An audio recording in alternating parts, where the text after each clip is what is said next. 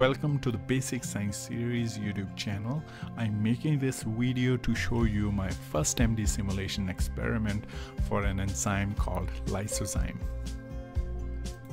I have used GROMACS MD simulation software. GROMACS is a versatile package to perform molecular dynamics, that is simulation of the Newtonian equation of motion for systems with hundreds to millions of particles. I will not go into the details of MD simulation. I just wanted to make this movie as a reminder for my first MD simulation experiment.